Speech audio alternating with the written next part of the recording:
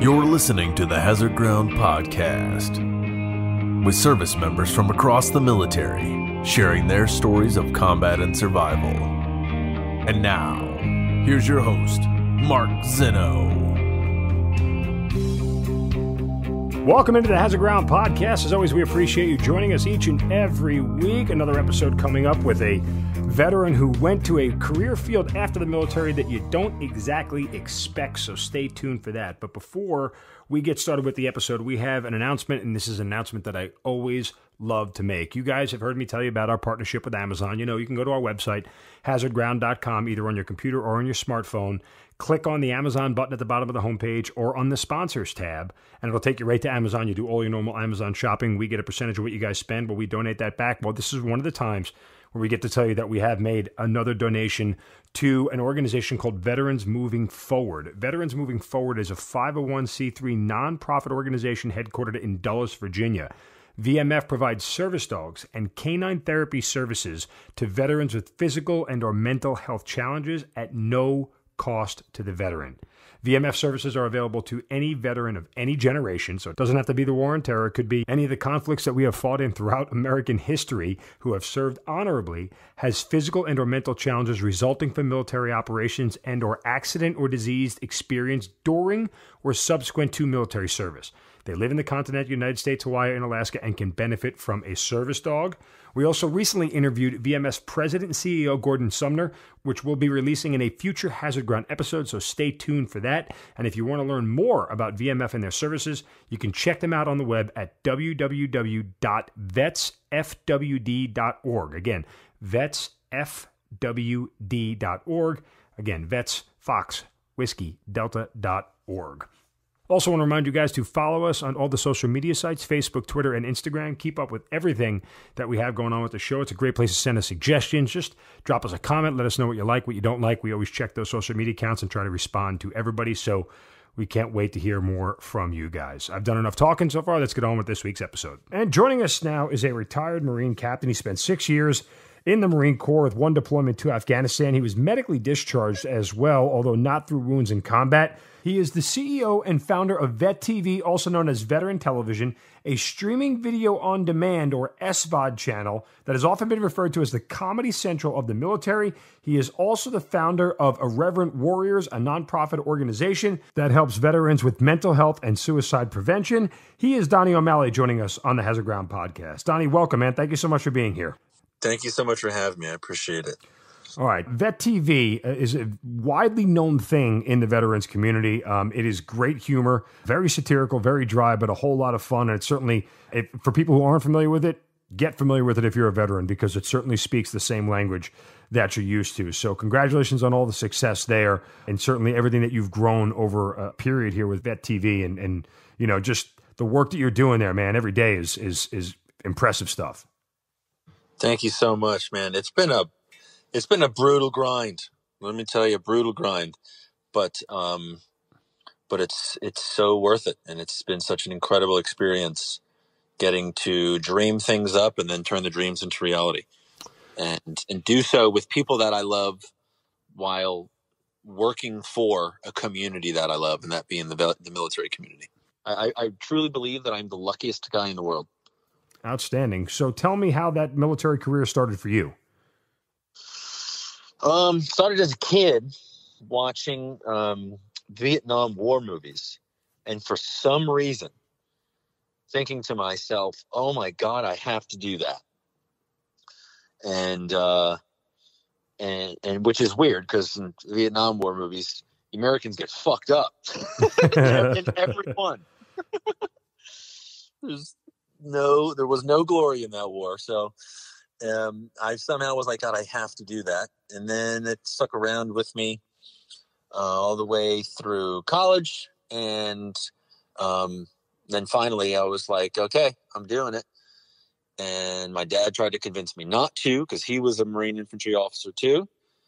And I stayed true to what I knew I had to do with my life. And then I had to have a couple surgeries before I joined, because I had dislocating shoulders. And so had to have those things fixed up. And I ended up joining at 25. 25 years old. I had a couple businesses going on and let it all go to go live the dream in the Marine Corps. Did you finish your degree before you had enlisted? Oh, I did. Yeah. I finished my degree at 22. Okay. And then jumped in at 25.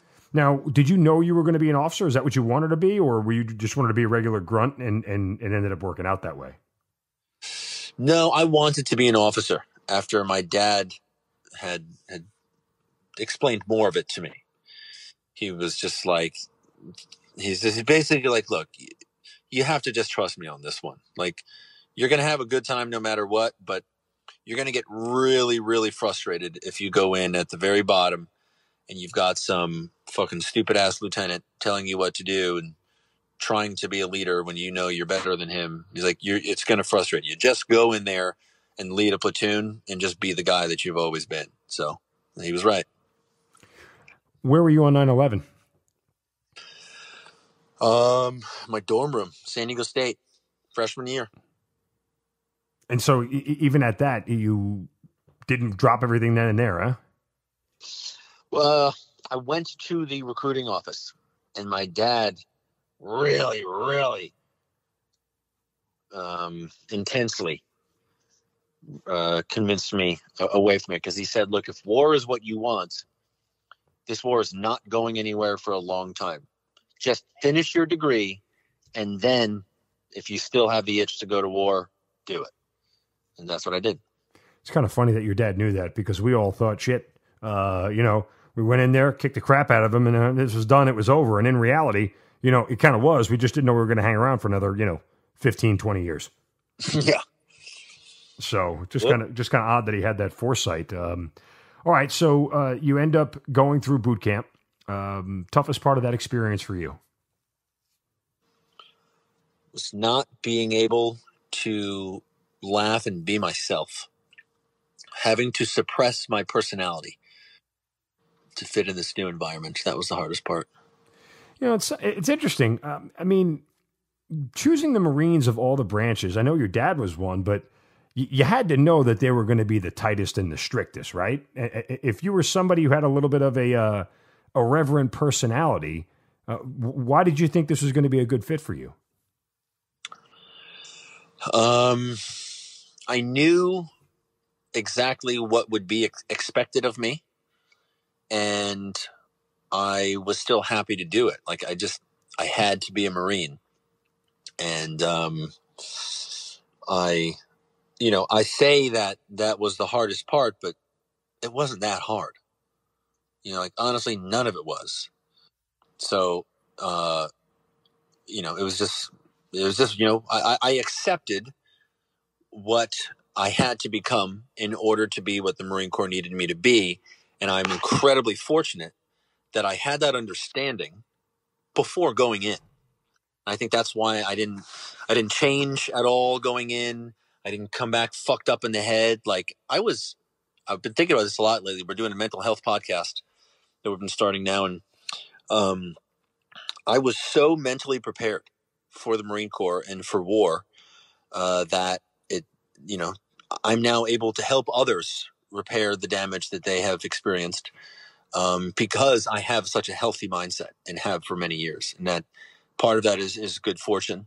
And then part of that is I studied it and I focused on exactly what I wanted to do and who I wanted to be. And then once I was in the Marine Corps, I had very few surprises. I had already seen it all play out in my head in many ways before going in. So it's like, yeah, that's the hardest thing, but it really wasn't that hard.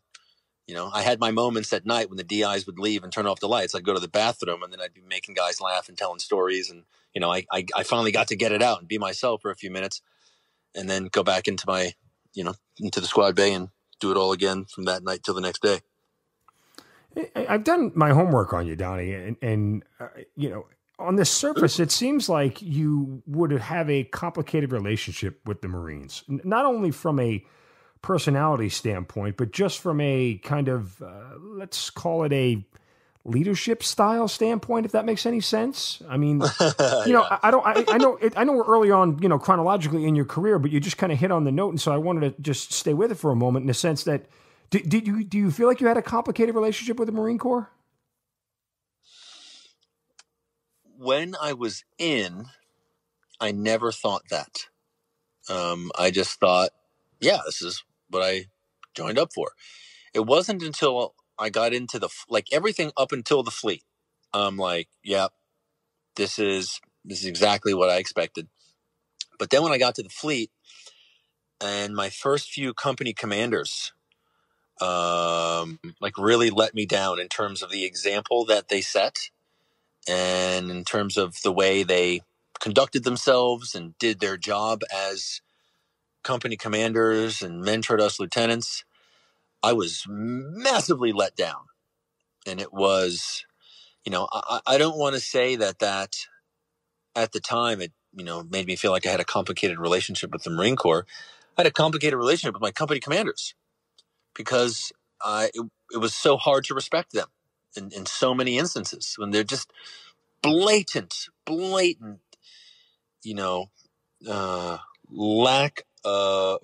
incompetence and, lackadaisical attitude when it came to the orders process and preparing for training ops and preparing for war. I'm just like, this is nothing like my IOC instructors. My IOC instructors were fucking gods. To this day, those dudes I will fucking shake in their presence to the day I die. That's how badass those dudes were. And not just the way that they trained us and conducted themselves, but also all of them most of them were prior enlisted, and they had a bunch of combat pumps. And they were just battle-hardened dudes, and they were gangsters, and they treated us with respect. They treated us like men, but at the same time, they held us to an insanely high standard. And I was so grateful for that experience. And then when I got to the fleet, these company commanders were not that. And it was such a letdown, and that created massive anger and resentment in me, because I even went to my battalion XO when I was in combat. When I heard that my company commander was getting written up for a Bronze Star with V, I was on the verge of hitting an officer in the face. So I wrote an email to the battalion executive officer, and I'm like, sir, I've kept my mouth shut long enough. I'm ashamed of myself that I haven't spoken up sooner, because his incompetence is embarrassing. I've watched him do things that I have had my squad leaders get fired for at ISLIC, Infantry Squad Leader Course. And I've watched him display incompetence at a degree 10 times what my squad leaders did at ISLIC. And yet he hasn't been relieved of his command. And so now to hear that he's going to get a Bronze Star with a V, it makes me lose massive respect for my leadership, for the command, and for that award. So let me tell you my observations of my company commander. I put this 10-page email to this guy while I'm a lieutenant in combat. And I knew I could be fired immediately. I didn't give a fuck. I'm like, combat operations were done. Like, I did what I set out to do when I joined. I wanted to go to war, and I wanted to do cool shit. I wanted to fly into fucking villages and go raid shit. I lived my dream. And okay, if I get fired now, I don't give a fuck. I don't have much longer in the Marine Corps. And so I let it all out, and then I sat down and had a talk with him, and he kind of agreed with me a little bit. And then he eventually the conversation turned into, because I wouldn't let up, it turned into, okay, it's enough, Lieutenant.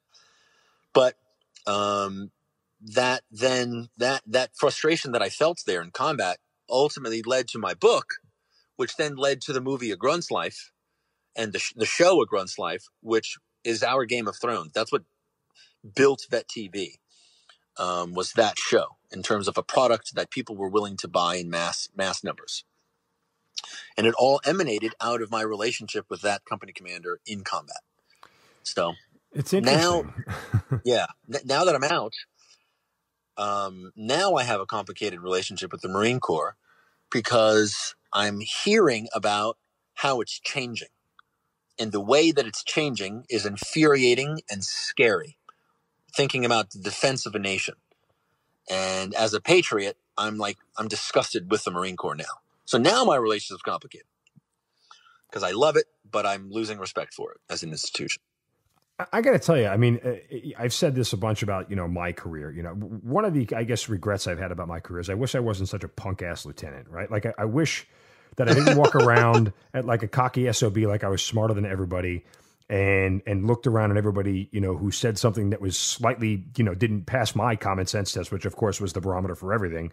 Like, this guy's a moron. But see, the difference is that you were able to sit there and go, it's a problem with the individuals, not with the organization. At my age, at 21, 22 years old, I wasn't aware enough or smart enough to look at it and go, well, that's just a problem with that individual. It's not the Army, right? And I just wrote it off as a young guy. As like, this is the Army. These people are stupid. Of course, this is, prior to 9/11. So it was a different world and a different environment. But I give you a lot of credit for recognizing that, because I think it's easy to just paint one Marine officer as all the same, or one officer is all the same, or one leader is all the same.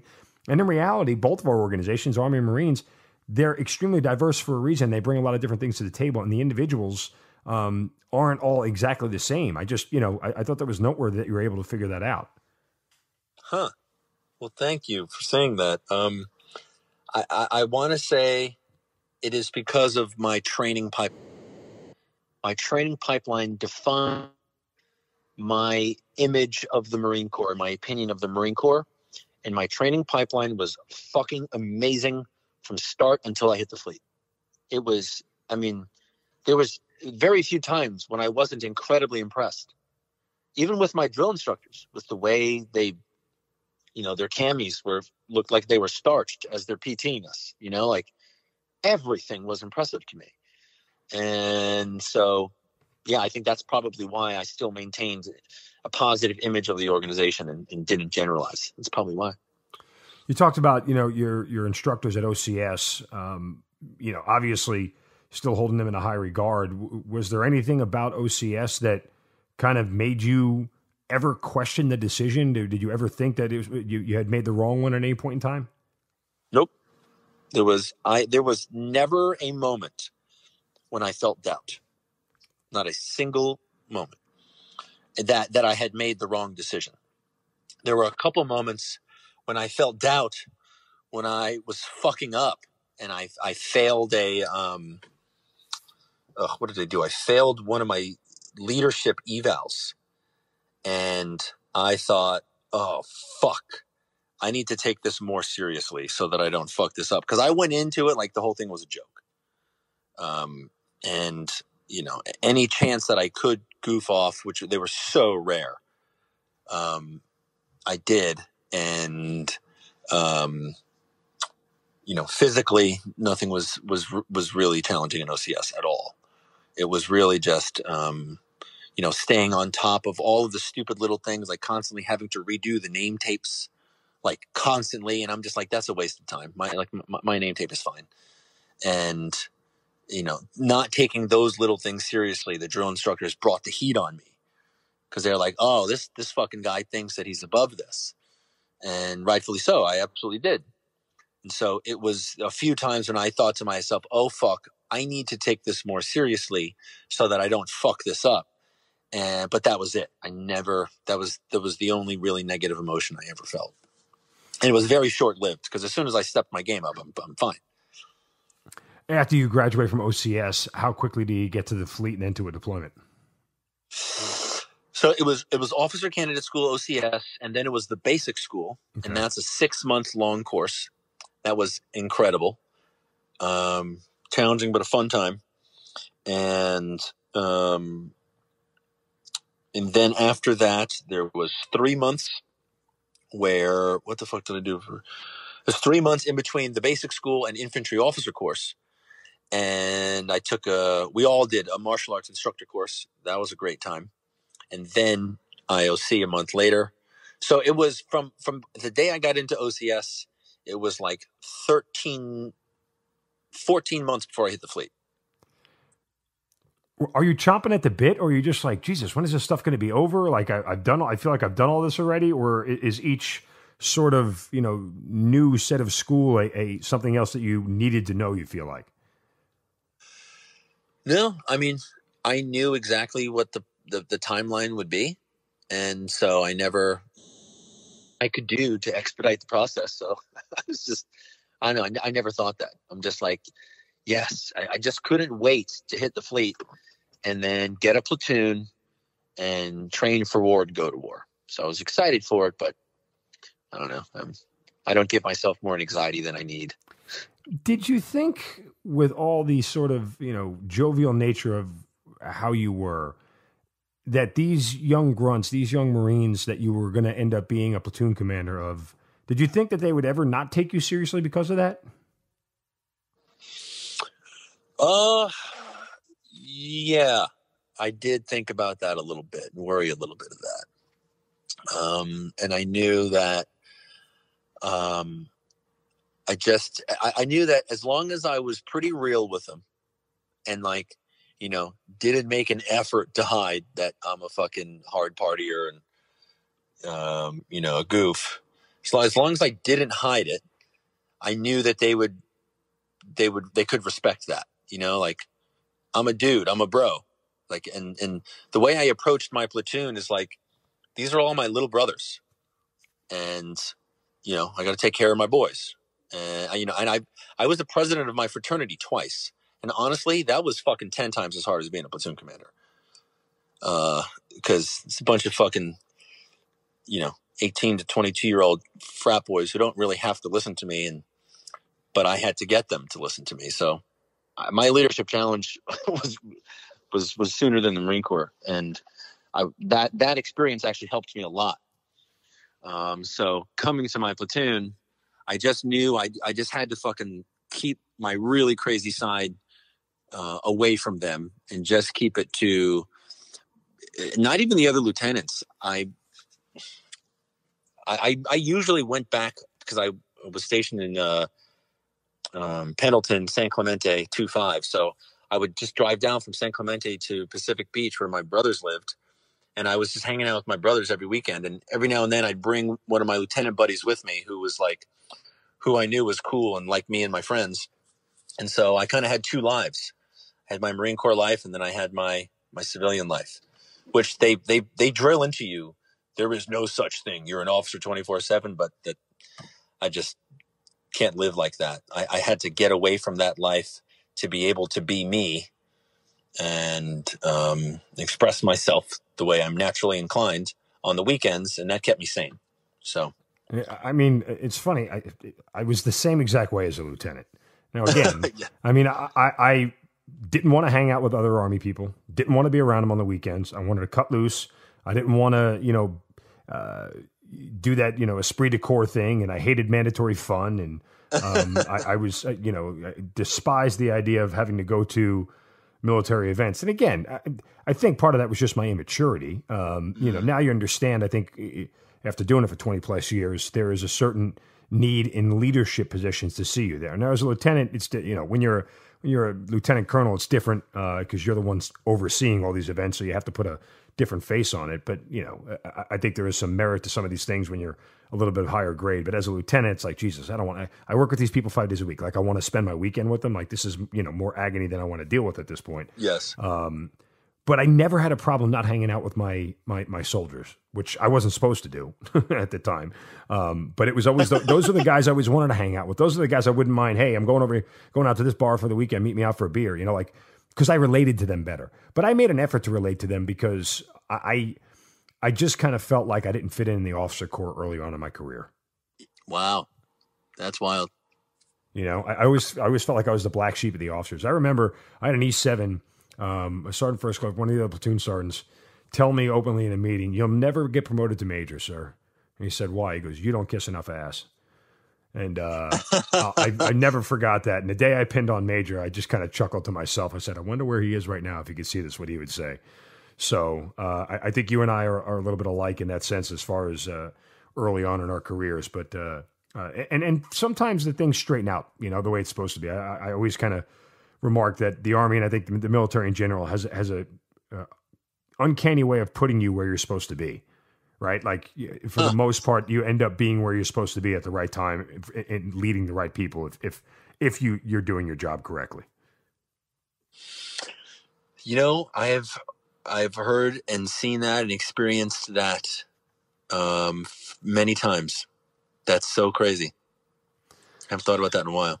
So when you get to the fleet, what's your first assignment, and what are you doing? And again, how quickly do you get to this deployment? Oh, you know what? I haven't told the story in such a long time, but I hope you appreciate it. I think you will. I get to the fleet. I check in a little bit later than my other lieutenant buddies. Like, all the lieutenants wanted to get together and do something, and with one of the more senior officers in the battalion, and it seemed like a kiss-ass thing, and I was the only lieutenant who didn't show up. I showed up on my own time to check in, and I was one of the last ones from my IOC class, or from the group that was supposed to check in that day. And when I did, I met I think it was the battalion commander first, and he was great. He was actually you ever seen Generation Kill? Yes. So he was the executive officer in Generation Kill. Interesting. Yeah. The Recon XO. So, and he had a great reputation. A really well loved and respected guy. He had barrel chested, fucking big, not big, but like a little. He didn't have a six pack. He had like a keg in there, but he just looked like he was all muscle. And he just loved being outside hiking and running and shit. And he always smiling. Such a great fucking Marine kind of legend. Anyway, so I met him, and he was soft-spoken. He was nice. He was cool. And I was so surprised. And then I meet the XO, and he's a little more hard, more stern. And he was stern, but he wasn't like a blatant asshole. Still, treating me like a man. And then he said, "All right, anything else, Lieutenant?" And I'm like, "Yes, sir. I just want to ask, what are the chances that I get to be a platoon commander instead of being a ETT, embedded training team leader?" Do you know what that is? No. MIT. Have you ever heard of MIT? Oh yeah, the MIT teams. Yes. Okay. Yeah. Okay. So same kind of thing. Gotcha. And what we had all been told, all the lieutenants, was that we're not all going to be platoon commanders. Like, there's at least a third of us that are going to immediately upon checking into the battalion, we're going to you become embedded training team leaders, and then have a totally different training pipeline. We don't get a platoon. We get a ragtag group of fucking grunts and pogues who are going to, that we're going to deploy with and embed with an Afghan army unit, which, just sounds, those are the guys who get fucked up. So, and my dream was to be a platoon commander. So we're all scared. And he asked me anything else. He just checking, sir, what are the chances I get to be a platoon commander and not a ETT leader? And he goes, I don't know, 50-50. Why? And I said, well, sir, I didn't join the Marine Corps to be an embedded training team leader. I joined to be a platoon commander. And he was like reading something in his hands, and he puts his hands down and he looks at me infuriated. And he goes, "You'll do whatever the fuck you're told to do, Lieutenant." And I'm like, "Yes, sir. Aye, sir." He goes, "Get the fuck out of here." that story he told to the battalion commander, and it got all around the battalion. And when we did my hail, we do these really cool things called hail and farewells. Yeah, we got them in the Army. Yeah. Oh, okay, cool. And in my hail, the battalion commander announces all of the officers, and he also tells you what your billet's going to be. And he says, "This guy right here, real motivator. He told the XO he wasn't going to be a fucking ETT, and thank God he did, because he's going to be a first platoon commander in Echo Company. Congratulations." And I was like, "Oh, thank God!" Wow. I got so lucky. That could have ended so poorly for me. Listen, no guts, no glory, right? Take a shot. Oh yeah. They, the officers, they respected officers that had balls, because, you get a mixture. You get a mixture of guys that have been around the block and have experience, and you get some fucking kids who are 22 and they've never led anything in their life. They've never been in charge of anyone but themselves. Now they're going to get a platoon, and, I think if you're a senior officer, if you're a company commander, XO, battalion commander, like, you can kind of get a sense of who each of these new lieutenants are. And so they were, looking back on it, I think they were really keen to that kind of thing. So it worked in my favor. Well, you know what it is? I mean, and again, I realize this more now after having had battalion command. And this is really where a lot of my sort of awakening of what kind of lieutenant I was is when I really, well, I mean, because you just hit on it. Like when you look at it from a command standpoint as an 05, and you're evaluating the next generation of officers who are going to run and take these young men and women into combat, right? Like that, this is a serious job. And allowing lieutenants to just kind of float around, at least this happens in the Army. I don't know how it happens in the Marine Corps. But general lieutenants can float around for 36 months, 42 months, and end up pinning on captain bars. And it's like, well, I'm ready to be a commander. No, the fuck you're not. Like that's not how it works. Like you actually have to do work to understand how to be a company commander. So, you know, when I really started to get in a room, and one of the first things I did my first day in battalion command is I had every single lieutenant in the battalion in a room. And I just wanted to talk to him. And I remember looking around as I'm going through all this thing, just explaining to him, guys, you know, listen, you have to understand, I literally control the next 3 to 5 years of your career. Whatever your assignment you get next, I sign off on. And I'm not saying that to scare you, but like you have to understand who you're talking to right now and understand what is going to be expected of you. And I remember some of them looking around, they're checking their cell phones, they're just staring at the wall, and no one's looking me in the eye. And I'm like, okay, whoa, what are your questions? And nobody's saying anything. And I'm like, guys, I don't understand. I can't make this any clearer. If you have a question, now is the time to ask it. And nobody says anything. But had somebody said something in that room to me, I would have had the same reaction that your battalion commander had for you. Finally, somebody who's got the balls to say something. Okay, at least, you know, you're willing to take a shot. Even if you fail, at least I know that you had the initiative to do it. And that to me was just kind of like an eye-opening experience that you talked about. And part of the reason I understand now what a jackass I was as a lieutenant, because I wouldn't have done anything like that. I'm like, this old man in the room, what the hell is he talking about? I don't give a shit. You know, like that would have been the tenor of my thought process. But in reality, you're being evaluated in that moment. Wow. Yeah, I remember my XO. I cannot believe that a lieutenant would have his phone out and not be looking at you. Oh, that's insane. I've never even in actually that's not true. I was blatantly disrespectful when I was at the end of my time in Afghanistan. And that was because of arrogance. But before then, I was not at all. I was very, when at least in the presence of senior officers, I was pretty lockstep. So the thought of that's fucking wild. But to your point about being evaluated, I remember my company XO. He was really hard on us, and he was raised. I don't know. It seemed to be old school because everything that he told us was the same shit that my dad told me. It was like I mean, identically. So,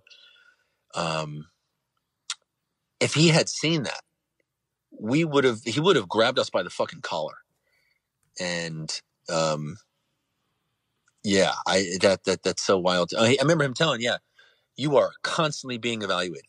Every moment that you exist here in this battalion, you are being evaluated by your company commander and senior officers. And so it really instilled this fear in us of like, well, for someone like me, who I'm just so fucking eccentric and weird and goofy, I'm just like, okay, I have to completely lock my personality down when I'm on this fucking base.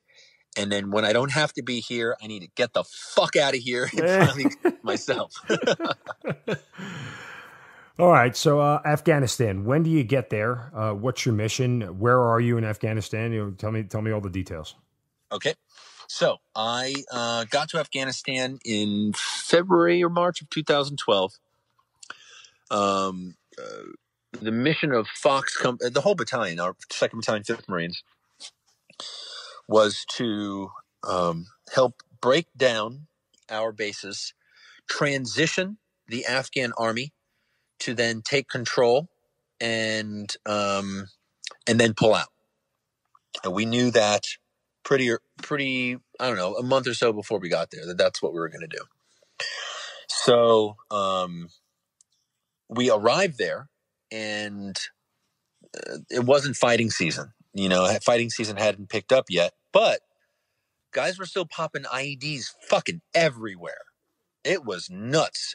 I think we set a record for IEDs popped on via truck. I think the battalion as a whole had very few IEDs that we stepped on foot. And by very few, I want to say it was like a dozen. Mm-hmm. Isn't that crazy? Like a dozen amputees. It's not that bad. Yeah, well, that's exactly what I was just thinking. I mean, for context, that's 12 people who lost limbs or died. Yeah. And that's not a lot as far as, the grand scope of combat is concerned. Yeah. So the units before us, they had popped so many fucking IEDs with their feet. This is insane. So we went there with a healthy degree of fear and understanding of the IED threat. And our training reflected that. I just can't say enough about the training that we had. We're so lucky that we learned, we were given lessons that were learned in blood from the several units prior to us. And so then upon arriving there, IEDs everywhere. And as it starts heating up, fighting starts heating up, and we are engaged in small coin operations. I mean, it was weird. It was like we started out trying to meet with the key leaders and, kind of be engaged in counterinsurgency operations. But not too long after, it came from battalion and said, okay, no more coin. You're not even going to train the Afghan army anymore. Instead, all we want you to do is continue going on patrols that are going to disrupt enemy operations. So what it really turned into was go figure out how to take contact and then get some fucking kills under your belt and get back to base, refit, and do it again. Like that's really what it turned into. And it was it was actually quite enjoyable for us. Well, that's interesting you say enjoyable, because when you said that, that sounded like two things to me. Go step on some IEDs and go get into fights for no other reason than we're getting into fights. Like, did that not pass the common sense test at the time? So this is kind of twofold here. So on one side of it, we were excited that we were getting kill missions, right? Like, and then it turned in, it actually, we stopped patrolling at some point after we broke down our small little fob. And then we just did operations, and the operations were just raids, and it was so fucking sick. We got to plan out where we wanted to get dropped into, and it's usually by helicopter. We had to plan out, this area right here, based on some people that we had spoken to, contact we had taken previously. This will be a good area. Where we're certain that if we insert here, all the cockroaches are going to come to the food, and this will be a good area to hold down a fight. So let's do that. And that's what we did like 4 times. It was a fucking dream. So at the time, as grunts, getting to operate that way, choosing our missions, having an incredible amount of air support and on all of our missions. It was a freaking dream. Towards the end, though, it was just like, so this is how I balanced it out. And I remember thinking this to myself.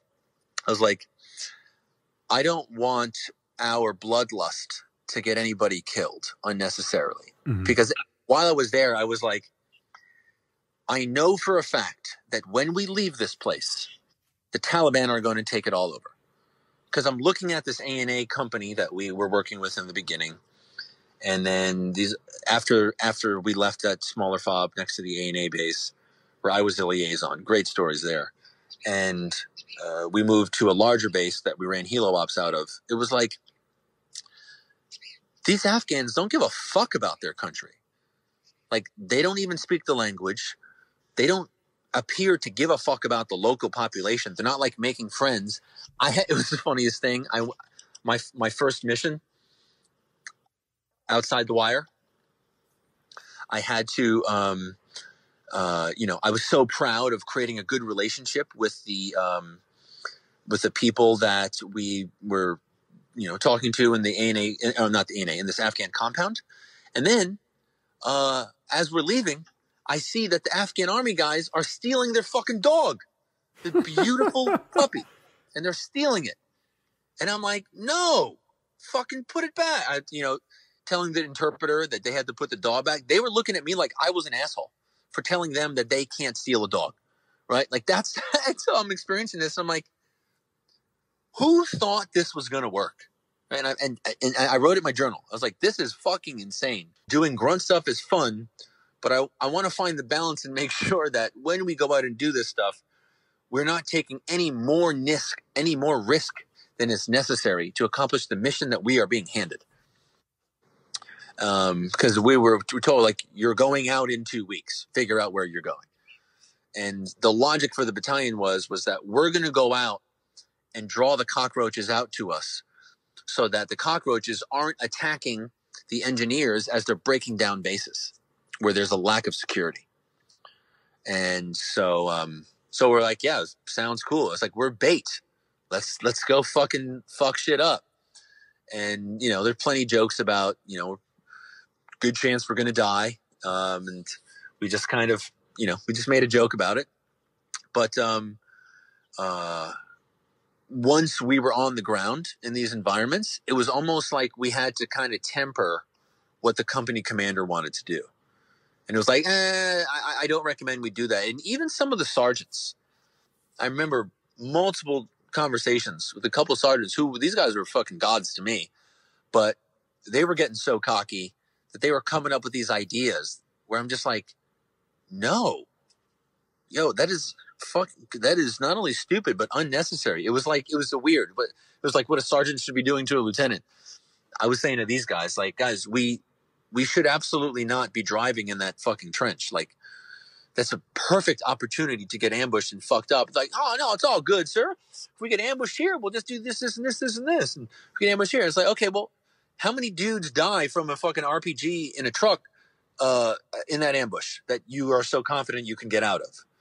Like, no, we're not doing that. And they wanted to, we would take over compounds, draw the enemy to us, and then we would really just defend the compounds. And it's just like, we can achieve the mission without having to leave. We've got good security. We've got good visibility on top of these fucking compound walls. And we're able to achieve the mission, which is disrupt enemy operations. We're able to rack up a kill count, and we don't have to worry about stepping on IEDs as long as we're just holed up in these compounds. And then after a couple of days of fighting, we fucking fly out. So it's like, that's the safe way to accomplish the mission without going through unnecessary risk. And 4 ops of the big ops that we did were executed just like that, and we didn't pop any IEDs. So that was how we found the balance between getting some and understanding the futility of our mission there and our presence there. What was it like when you guys got injured? Only one guy in my entire company stepped on an IED on foot. We had, we probably had 5 trucks pop them.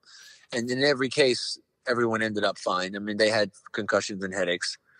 But all of them went back to the fight. The one guy who popped an IED on foot, I don't know, it's the weirdest thing. I watched it happen.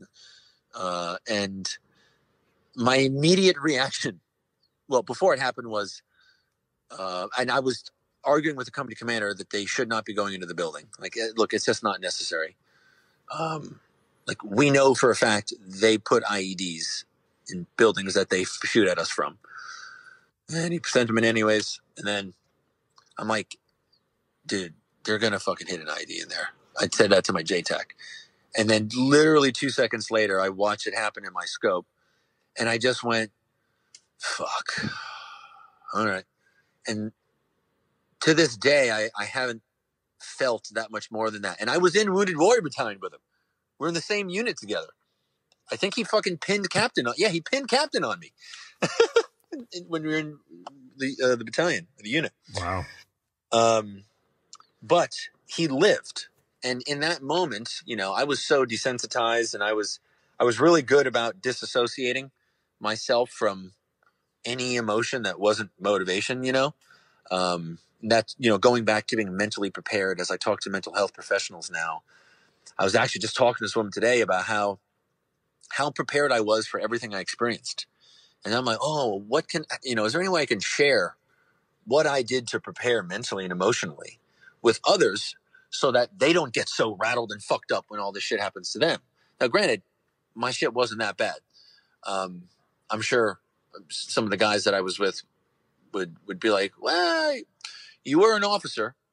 But I mean, just relative to all of the other experiences that other units had in that same area, and Iraq especially, I really don't think it was that bad. So I'm very fortunate in that sense, and I can speak from a perspective where it's like I know that what I experienced, it did not rattle my soul like it has so many other people.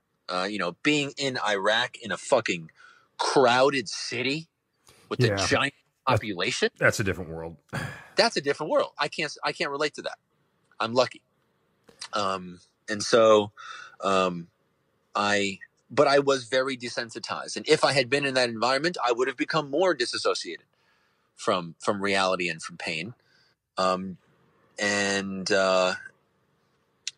so in that sense, when that happened to Thine, I was just like, oh, that sucks. Okay, let's get the fucking medevac in and get him out. And then we find out he lived. It was like, sick. That's a win.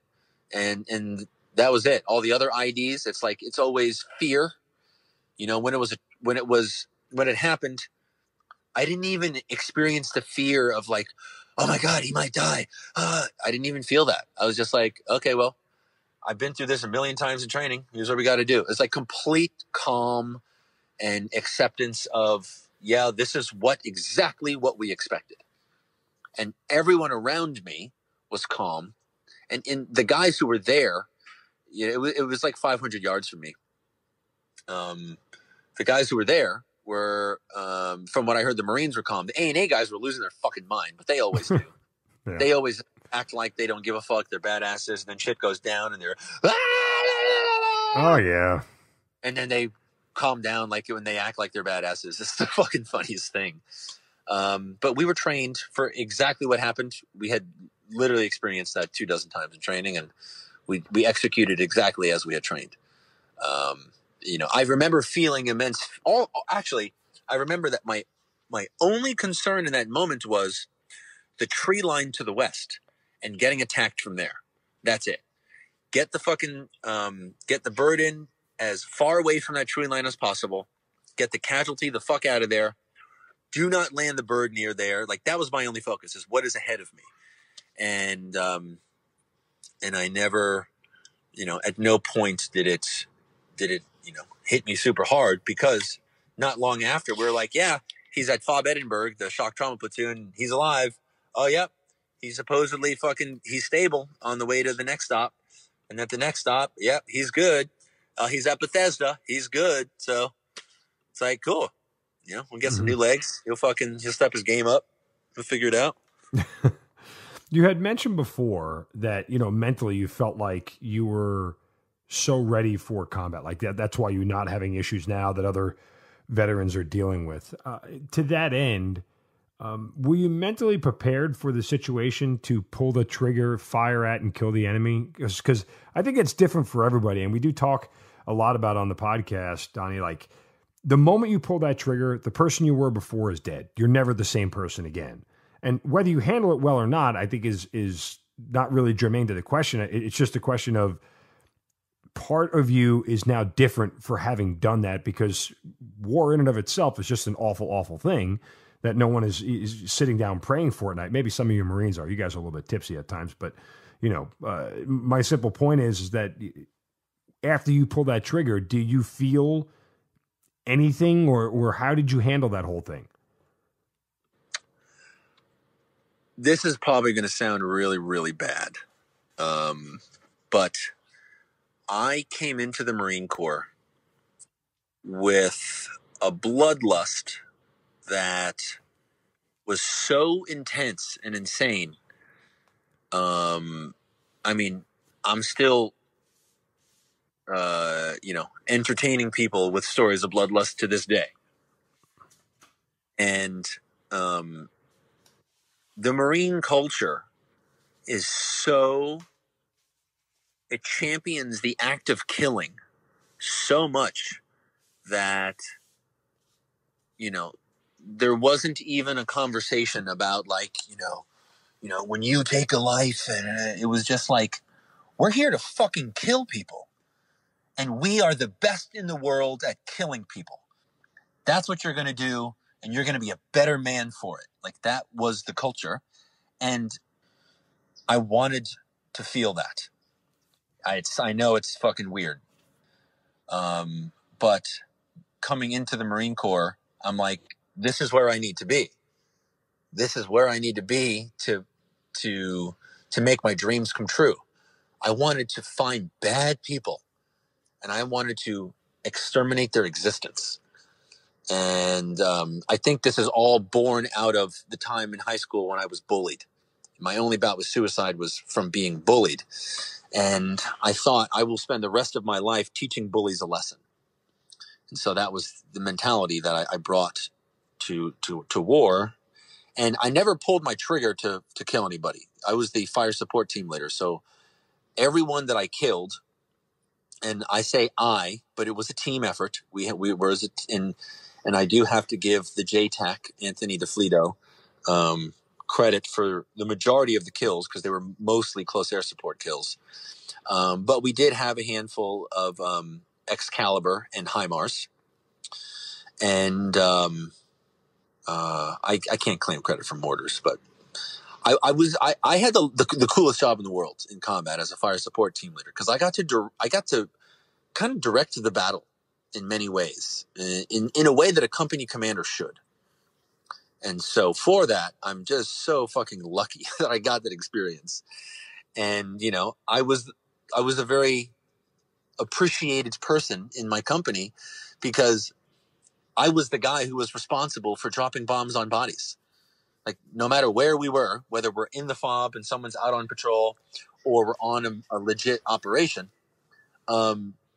I am responsible for all fires. And so they would come to me, and it was just such a fucking, I'm so grateful for that whole goddamn thing.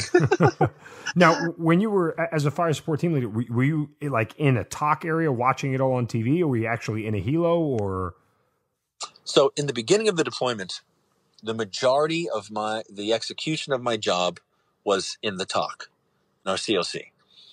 And that was using the Aerostat blimp that had these $1 million cameras on it. It was using that to literally hunting. And it was like every second of the day that I wasn't working out, I was looking at the cameras with a couple guys looking for people who were placing IEDs so we could put a bomb on them. And that was incredibly fun. But whenever we would go on operations, I would be out with the company. And I got to sneak up on a fucking hill on this one raid with my team. So it was my fire support team with a squad for security. And we snuck up on a hill under the cover of darkness. My team set up our laptop where we could see the video feed from all of the air support. Mm-hmm. And we set that thing up underneath a tarp with red lens, and our maps had everything fucking prepped, had targets planned that I'm calling in. I had some targets planned prior to going, and then set some more up, and got to do that while the company at daybreak went and fucking raided the village. And that was one of many experiences. I did the same thing up on this hilltop in this valley. Like, it was insanely fucking cool. And so I was fortunate to be a fister in the middle of the battle. And whenever our bombs landed on, I had a very, very clear view on one of several different feeds. For a little while, we carried the laptop with us on these missions, but then it was so fucking heavy. We got this new technology where it drops down. It's like an eyepiece.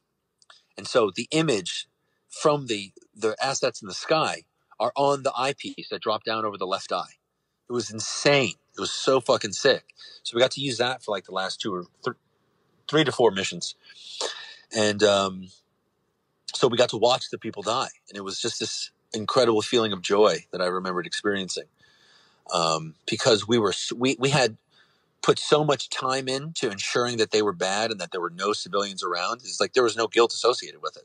It's like we just watched them attack us, shooting from murder holes and spotting us. They're sitting cross-legged Indian style in a field. They're in a tree. They're on top of this building. Like we did the proper research. You know, all of my jokes about killing civilians I can make with no remorse because I know that I never did. We were so careful not to. So anyways, yeah, it was an amazing feeling. There was never a second guess of, oh my God, I took a life. No, it was like, I just fucking wasted that dude. Fuck yeah. That's incredible. Yeah, when you watch that whole screen just flash white after the bomb drops and it hits the target. Yeah, and watching body parts twitching. Yeah. Guys this one dude got up and we're like, oh no, fuck, he's still alive. Let's put a, well, I wanted to fire mortar on him. But then we watched his guts fall out of his stomach. And it's like, oh, okay, he's dead. Wow. So how does that deployment end for you? It ended fortunately. No deaths. And back at Camp Leatherneck, we had a good decompression of 2 weeks at Leatherneck. And came home, had a great reception from a bunch of Vietnam vets.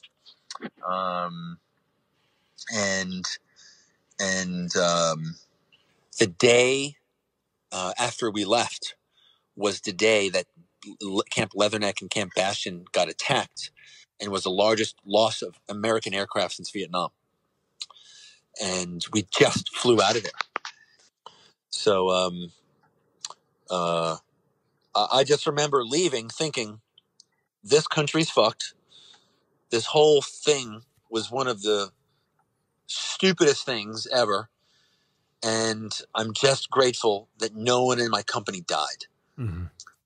And I didn't process the anger of the whole fucking war. I never processed it until Vet TV.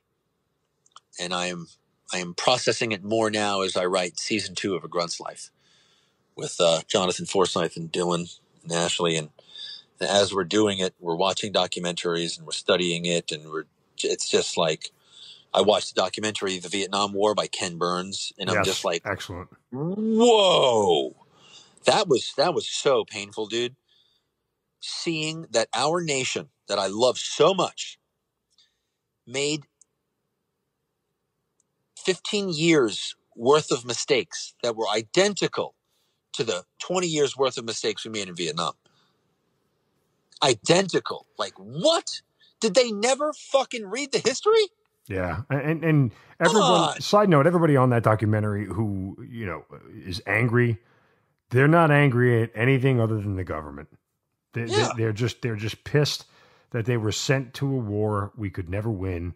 They were sent to die for a country who didn't care about them and didn't want them there in the first place. And it just, the U.S. strategy was to keep having soldiers walk into Viet Cong gunfire until they ran out of bullets, which is a bad strategy. Yeah. Yeah. It's a very well done documentary, for the record. If you haven't seen it, check it out. Let me ask you, Donny, about the end of your time in the Marines. I mentioned earlier you got medically discharged, but it wasn't due to combat injuries. So why and how? What happens? My body is very weak, and I break bones very easily. I rip tendons, rip ligaments and muscles, and I was never. My body was not hard enough to do the job, but my mind was. So I did the job for as long as I could. My dream was to go MARSOC. And at the end of my time in Afghanistan, I was in so much pain. I'm sure we all were, but my right ankle was dangling off of my leg because I had broken it multiple times. I broke it in the basic school and it fucking manned the fuck up and didn't stop. And then broke it again in that martial arts instructor course that I did before IOC, broke it again. And the doctor was like, okay, well, we're going to need to schedule a surgery with you. And I just didn't go back. I nutted the fuck up and went to IOC with a twice over broken ankle. Literally ligaments ripped off the bone.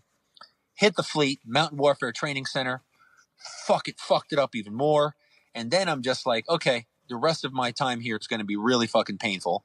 So I just kind of tried to disassociate my brain from the pain in my ankle. And then by the end of Afghanistan, when we're finished with combat operations, then the pain started. I started acknowledging the pain again.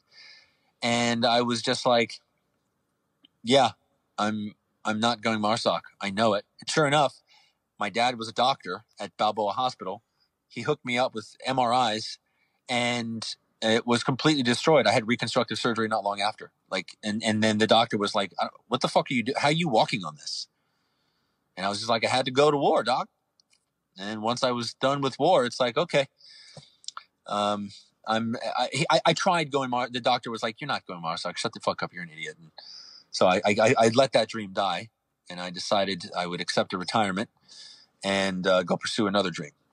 So anyway, so that's why I was medically retired. It was my right ankle, left ankle partially too, my right shoulder. The Navy actually did a surgery on it 2 years prior, and they paralyzed it. So wearing a pack, my right arm was like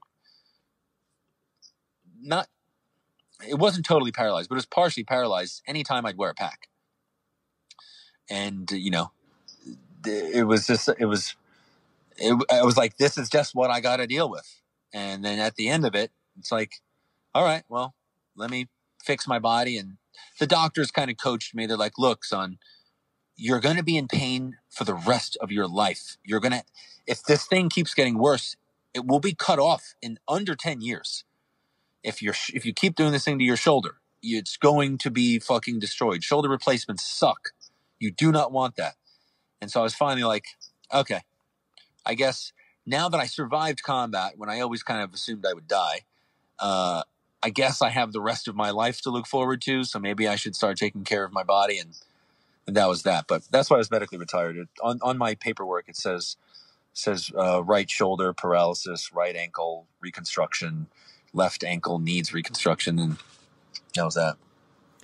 I mean, you seem most people in that position end up are very frustrated because they can't go out on their own terms. Were you okay with the decision?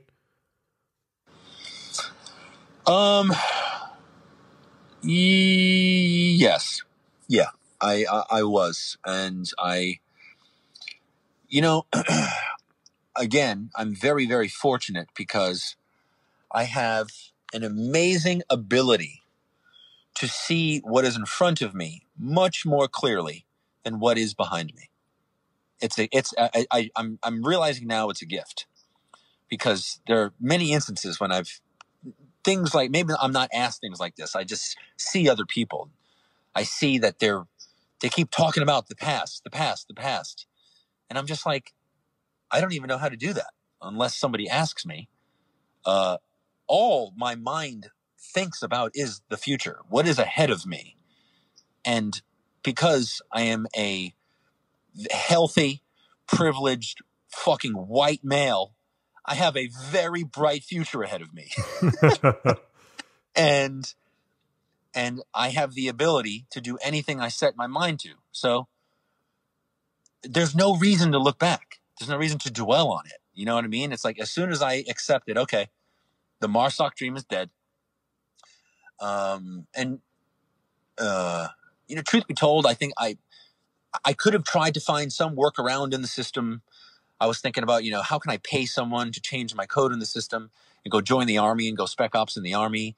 And I was like, if I really wanted to make that happen, I could go fucking make the money, pay someone to commit a crime of changing my government information, and I could make that happen if I really wanted to. And I'm like, but no, I choose to let this go. I will pursue another dream, and I will find happiness elsewhere. So once I did that, it's like I haven't looked back since. So when and how? Well, first, what year, month is this? When you end up when you retire? October 2015. Okay. So from that standpoint, when and how does Vet TV get started? So Vet TV was started. No, October 2014. I'm sorry. Bet TV was started. The idea came to me in May or June of 2016 when I was doing the nonprofit. The nonprofit had taken, that was my life. And so May, June 2016. And then what was the next thing? I didn't tell anyone because I'm like, once the idea hit me, I'm like, how the fuck have the Black Rifle guys not done this yet? That was literally my first thought. Of all the people, like, these guys are making military humor. It's not the way I'm doing it. I'm doing more storytelling. They were just doing military humor at that time. But I'm like, this is right up their alley. They have the resource to do it. How come? So I didn't tell a soul. I fleshed it out in my head. I asked a lot of questions. I designed the logo to be a combination of MTV and BET, veteran television. And then I actually finally, after I trademarked it, I told Jared Taylor. And because he had reached out to me and he was like, yo, you're funny as fuck, come hang out. And then ever since then, I've been one of the toys that he picks up and plays with when it's convenient for him. And I'm more than happy to accept that. He's been a phenomenal mentor to me. It's insane how lucky I am for what he has taught me and hooked me up with. I told him the idea for Vet TV, and he kind of fucking shut it down. And he was like, I don't know, dude, it's really hard. You're going to have to fucking think about this. You have to do this. You have to do that. You know how fucking hard that is?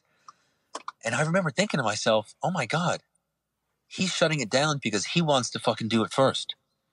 Or he's already had the idea. And I'm just like, damn it. So I'm like, I better move fast. And so I made a blog post that laid out the vision and the mission of veteran television, and then a plan for how to make it happen.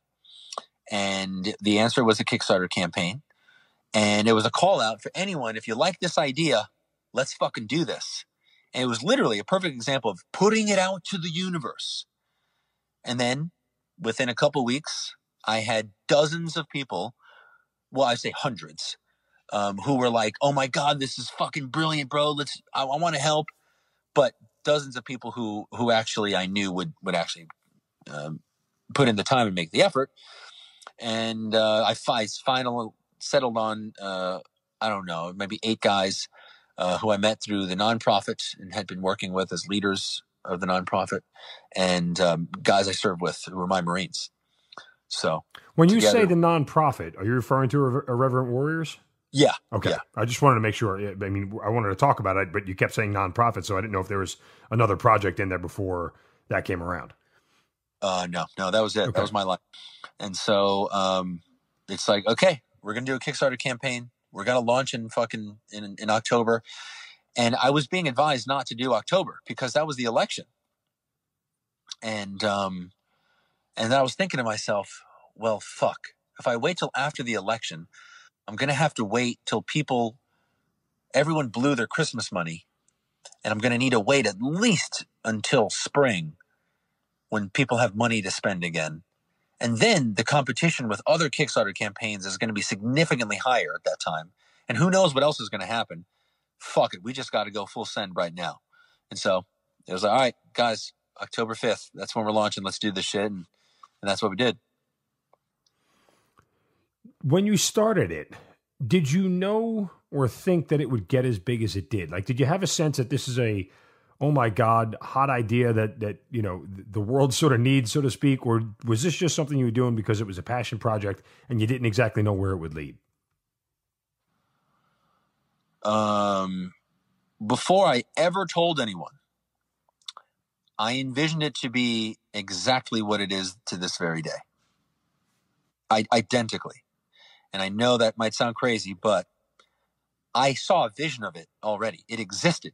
It was called Black and Sexy TV. When I came up with the idea, I Googled how to start my own Netflix. And on the bottom of the first page of results was this thing called VHX. It was a platform where you could host your own videos behind a firewall and have a subscription. And one of the companies that it was using the platform, one of their biggest ones, was called Black and Sexy TV. And here was the verbiage for that company. It said, we believe this is television for young and progressive Black people, 20 to 40. We believe that entertainment for the Black community has become watered down by Tyler Perry, BET, and the white establishment. So we are going to create what we believe is authentic entertainment and television for the young and progressive Black community that accurately reflects the young Black experience in America. And I read that and I thought, holy shit, just change the word Black for veteran, and that's exactly what I'm going to do. And I could just look at the website, the way they laid out the shows, the branding, the organization of everything. I'm like, that's it. So I literally had a crystal clear vision of what I wanted to create. And we are using that same platform to this day. And I actually just had a conversation with the founder of Black and Sexy TV last night and thanked him for providing me with that vision. So yeah, I dream big, and I believe that I can do anything I set my mind to. And I'm like, I'm going to create a fucking television network, and it's going to be a fucking goddamn empire one day. All I have to do is just keep working at it. I guess that's as simple as things are for me. If I can envision it, I can create it. And that's why I'm a filmmaker, because that's what filmmaking is. That's pretty impressive. I mean, again, just it's not the same thing, but, we set out for this podcast. I didn't really, I knew we had an idea that wasn't really in a space that a lot of people weren't doing, telling these veteran stories, right? I mean, yeah, you see them chronicled on 60 Minutes, and it's an 8-minute block with a commercial in between. So it's not really in depth, but in the 3+ years we've been doing this, we have found a niche that not many other people are investing into, but I didn't have any vision for what it would grow into. I always think it's impressive that you can have that vision and that foresight ahead of time, and all of a sudden it just works out the way you think it's going to. Well, thank you. I think I'm one of the most fortunate people in the world. I mean, like you said, that's not a common thing, and yet I am able to do that, and I just have to give credit to my parents for the way they raised me. They dedicated their life to raising good children and giving them opportunities that they didn't have, and taking advantage of all of the opportunities America gives us. And I am a product of fucking amazing parenting. So all the credit goes to them. Some of the things you have on Vet TV that people may not be familiar with, like Veterans Laughing Together or Checkpoint Charlie. I mean, tell us about some of the shows that you have. Okay. We have a wide range of shows. Yes. Everything has some element of dark humor to it. And the shows, there's the spectrum of silliness to subtleness. We have the entire spectrum on the network because there's just different flavors of humor. Some people love the silliness more. Other people don't like it. They want something that comes across as more serious and dry. And so there's Checkpoint Charlie. That's about Army, military, police. Just imagine a cross between Letterkenny and Reno 911. Okay. We have A Grunt's Life. That's like if Generation Kill was a dark comedy, they intended it to be like Generation Kill was funny, but if they were trying to make you laugh, that would be A Grunt's Life. Then we have The Shop, which is The Office, but in an Army S1 shop. We have Recruiter's Mission First, which I don't know what to compare that to. It's such a brilliant show. That show could be on Netflix easily. And so that's about a Marine recruiter who comes he's a brand new recruiter, and the recruiting life it crushes his soul. What else? We have Team Banff. It's about it's like South Park, but with a Marine infantry fire team in Afghanistan. That is one of the funniest shows to me, and that the brilliance there. We didn't even make that. That's by these guys. They don't want their names used, but Veteran Standard Issue is their company, and we bought it from them. But boy, oh boy, are those guys fucking brilliant. And by the way, when you talk about The Office, the shop which you have, for those non-military listening, the humor in The Office is exactly what an S1 humor would be like. I mean, it is it is shit that only people in the S1 shop laugh at and nobody else does. Oh my God. I thank you so much for acknowledging that, because it is the goal of our writers to study the community that they're creating for, right? The shop was not made for grunts. No. Right? Like, I've talked to some grunts. They've seen it. They're like, it's not my cup of tea. Every single person I've ever met who has worked in any form of administration in any branch of the military is like, the shop is my shit. That show spoke to me. Yep. Those guys nailed it. The writers, Braden Smith and Greg Kelly, they fucking nailed that. Anyway, Devil Docs. Oh my gosh, that show. It's about a Navy corpsman who is crossing over from blue side to green side, and takes place in the 7th Engineer Support Battalion, BAS. That show is like Scrubs, but much more dark and violent in a Marine BAS. I mean, this is something for everybody in the military. Really, it is. Totally. Yeah. Now, every show is not for everyone in the military.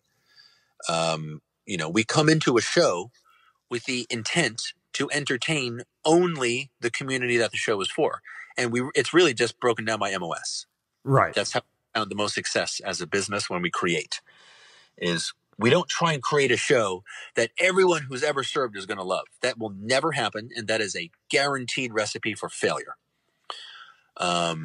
We create a show that we hope everyone in that MOS loves, and that's it.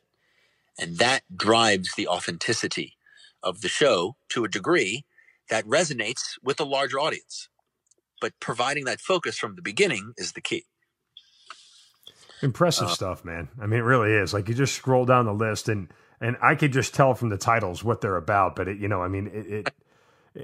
it should speak. There is a show for everybody in the military there. Like, you'll Nice. you will relate to one of them. I mean, I feel pretty confident in saying that.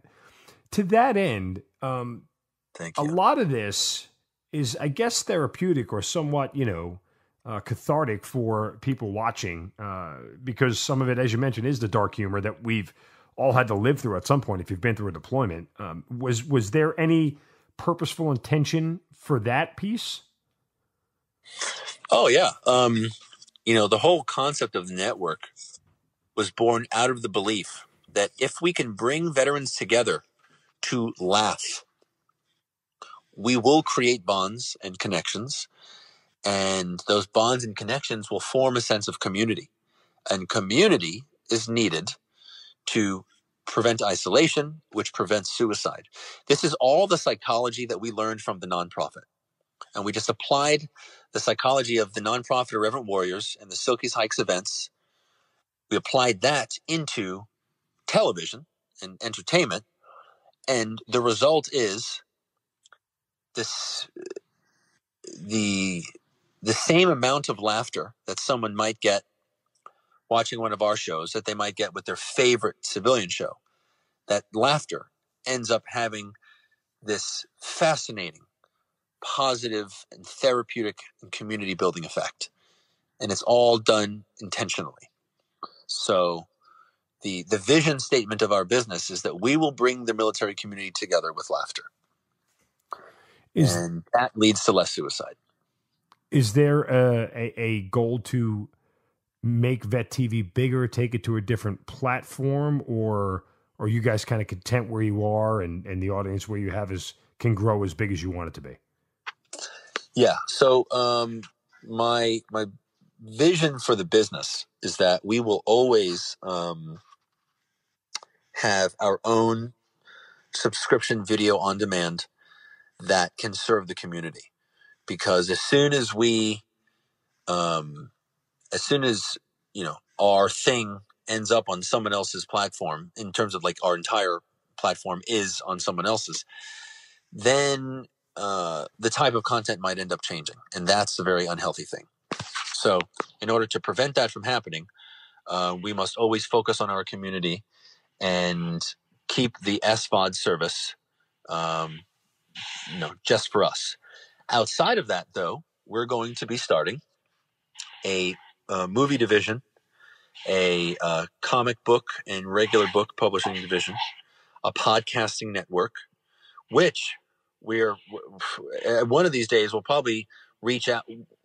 We're far from doing that, but one day we'll reach out and ask you if you want to be a part of it. Because what we want to do is collect podcasts that are serving our community and then help you guys market. The vision that we have for it right now, and again, this is all rough shit, is that we don't want anyone's money. If you're that's good because we're not making any. Okay, most of the podcasts that I've seen in the veteran space aren't making any either. But what we want to do is promote all of you, bring everyone together. So we'll have like podcasting retreats. So all of the podcasters will bring together for a weekend to talk about how we can, for one, make the quality of our work better, share our networks with each other, and then also ensure that we are bringing positive messages to the community. Even if some of the podcasts are silly or they're raunchy, there's always an opportunity to add some altruistic value into every form of entertainment. Entertainment brings eyeballs, and then what we do with those eyeballs is up to us. And so if we can just get everyone on the same page, like, yeah, look, keep doing what you're doing, be silly, be raunchy, be weird, but just add a couple of these positive messages. That's all we want in terms of a network.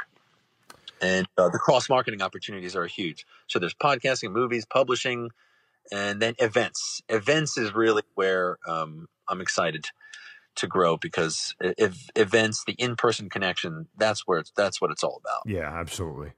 And you do that a little bit with Irreverent Warriors. You have the hikes that you put together and everything else, but you keep this whole thing on, I don't want to say it's on the side, but it seems to be, at least in the veteran space, it's secondary to Vet TV because there's so many more eyeballs on it. But what does Irreverent Warriors mean to you? Why'd you start it? And what is its purpose at this point? I started it because when my buddy killed himself, his mother was crying over the casket. She was screaming, why? He was wailing. It was fucking miserable. And as I'm sitting there crying to myself, I'm thinking... And this is a Marine buddy, right? Yeah, okay. Yeah. From Wounded Warrior Battalion. Gotcha. And he had lost his legs in Sangin. And so he was, he was in a dark place. He was young. It was really sad. And I remember thinking to myself, I got to give his mother a reason why. I got to give her an answer. He died so that others could live. And I didn't know what I was going to do, but I just thought at some point I wanted to just bring people together to have a good time, because I've been doing that for my friends since I was probably 17. Like, everyone's rallying at my house on Friday and Saturdays, and we're going to go play sports. We're going to go throw a party, get in a fight, like whatever. Like, that's just what I do. I collect incredibly funny, good-hearted people, bring them together, and we have an amazing time. So I'm like, well, I'm going to do that for these guys in Wounded Warrior Battalion. And then it was hard to get them together because, injuries. After I left, people kind of went their own ways. Then I'm like, yeah, I'm going to get my guys from Afghan together, all the guys I deployed with. And me and my best friend, Ryan Loy at the time, we were just like, yeah, let's fucking get everyone, let's get the gang together. And we figured it'd be like 10 of us. And we got some news coverage. And he brought up the idea of silkies, actually. I was just like, yo, let's just put some backpacks on. Let's feel some weight on our backs, so we feel like fucking like grunts again. And then, hike up and down the boardwalk on the beach and stop at bars and just have a good time. And he was just like, yeah, dude, and let's do it in silkies. I was like, oh my God, yes. And then we did a news thing in silkies, and it blew up. 75 people showed up. Got Marine Corps Times picked it up. Went national, and now I'm getting hit up by people all over. Hey, will you do a silkies hike for me? And I'm like, well, I can't do it for you, but I can tell you how to do it. So I made a blog post, say, this is how you do a silkies hike, and they start popping up all over the country. And then I start getting invited to their events, and I start showing up. And the first one I went to, 2 weeks after mine in San Diego, had 275 veterans at that event in Houston, Texas. And the guy who ran it was Mark Metzger. He is a big brother and mentor to me to this day. He is a fucking god amongst men. And there have been over 300 veterans coming to his hikes twice a year ever since. And I was like, wow, this is powerful. And I started going to all of these events. And, I'd just give a little speech, make people laugh, and make friends. Every hike was the best weekend of my life. And I had no idea what I was doing. But my dad kind of challenged me to get control of this movement that was going on. It wasn't a nonprofit yet. It was just hikes going on. And people liked the brand Irreverent Warriors. And so they were just kind of rocking the name. And it's nothing official. So I incorporated as a nonprofit to kind of manage this movement and make sure that it had a standard of quality and fun and stayed safe and people weren't trying to use it for other intentions. And then that was my first experience in business, was trying to run this nonprofit with volunteers from across the country and manage a minuscule budget, of a couple $100 here and there. These events were all hosted by individual people. And I threw my money in every now and then to help an event be successful. And it just kept growing and growing and growing. And to this day, 60,000 veterans have come to our events.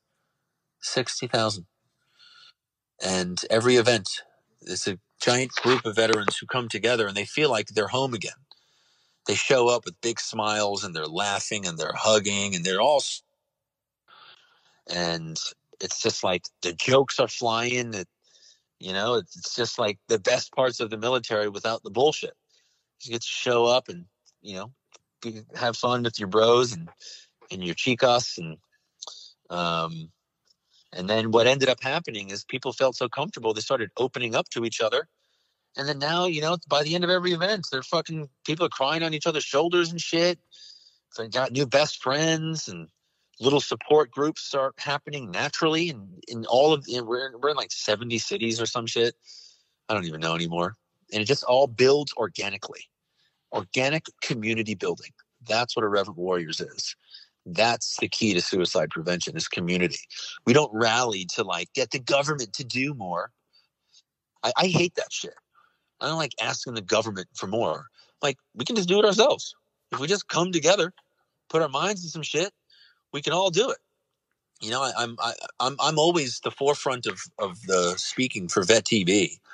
I don't think anyone feels as comfortable speaking about this shit like I do. But I mean, it was a huge group of people who worked fucking insane hours. I mean, family crushing work ethic, right, to build Vet TV and Irreverent Warriors. And it's just a massive team effort. And it all just comes down to the mission statement. We had good mission statements from the beginning, and that drove everything. And it provided focus, and it didn't hurt that these are enjoyable organizations to be a part of. There's a lot of fun.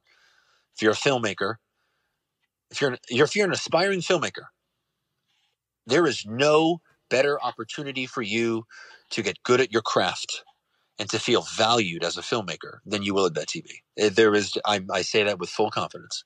There is no other fucking place that you will actually come in and get the reps, writing and producing and directing and acting, the complete filmmaking process. And the people that we have are so stupidly fucking talented. It's unbelievable. And everyone who joins our culture is they better step up. It's like joining USC. If you join that team, you ain't shit until you put some fucking a couple years in, right? Because there are so many talented people around you who will elevate your game. And I would attribute some of our success to that, is that not only do we have all these talented people that are willing to put in the time, but they all have this desire to make great film and television. And because of that, it's a culture of high performers. It's intense, man. I mean, it sounds great. Like, honestly, you know, it makes me want to sign up, you know, like, and be part of it all because, well, Yes. but that's it, right? I mean, it's the one thing about the veteran community you can always count on, you know, that we're always better at taking care of each other than anybody else. And anytime you can put a bunch of us together in a room, whatever the project is, whatever the mission set is, whatever the skill set is, we'll figure out a way through it and do the best job we can. Totally. And so, you know, I mean, sign me up, man. I'm on your next project. Oh my God, let's do that. By the way, oh my God, I remember our conversations from a couple years ago when I was doing Irreverent Warriors. I remember I stood you up one morning. Yes. Oh my God, I'm so sorry. So it's all good, but I will hold it against you that you owe me one. But certainly, I certainly appreciate it. Hey, I got to make it up to you, dude. When you come out to San Diego, we'll do something awesome together. Outstanding. Well, listen, Donny, man, you're an inspiration, brother. I love your story, your honesty, and certainly Vet TV continues to be something that you know is thriving within the veteran community and beyond. And we certainly appreciate all your efforts in suicide prevention and mental health for veterans. But it's just been great to get to talk to you again. Great to get to know you, and certainly wishing you nothing but the best, brother. I remember I remember thinking to myself, this guy is he was a lieutenant colonel, battalion commander. He's a fucking cool guy. Yeah. I remember that from the past. And it came back when you were telling me about being in BC early in this combo. And we were on such a roll, I didn't want to fucking bring it up. But thank you for all those kind words, man. I'm just incredibly grateful for good parenting. And I have surrounded myself with amazing people. I mean, every step of the way, I just have such cool people around me. And that is really what it takes. I've trying to really hone down my life coaching is that you have to it's not enough to have a vision or drive. The people who achieve real success are those who are able to rally unbelievable talent around them and keep them around. That's the key. The people who have great talent, but you know, they push people away and shit, like you'll never reach the degree of success that you want. You have to truly love and respect and trust and support and coach and mentor and also be humbled by the people around you. And, you know, next time we talk, then we'll talk about what a fucking piece of shit I am. And we'll balance this whole thing out. Talk about all my failures. Along the way. Incredible stuff, man. Donny O'Malley, thanks for being part of the Hazard Ground, brother. Thank you so much for having me, man. You've been listening to the Hazard Ground Podcast, hosted by Mark Zeno and produced by Matt Pasquarella. If you have an interesting story to tell and you'd like to be on the show, send us an email at hazardgroundpodcast@gmail.com. And if you like the show, don't forget to subscribe, rate, and review on iTunes. Thanks for listening. We'll see you next time.